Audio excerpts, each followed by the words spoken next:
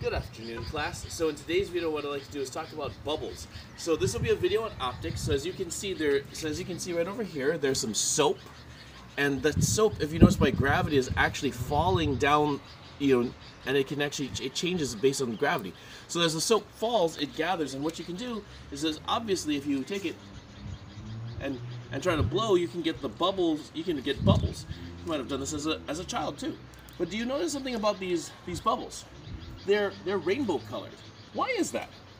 Well, the reason why is because this oil the soap for those bubbles actually breaks up the light spectrum. It reflects and refracts light a little bit differently. So as you do this, you can make bubbles of varying shapes, varying colors, but they all have the colors of the rainbow.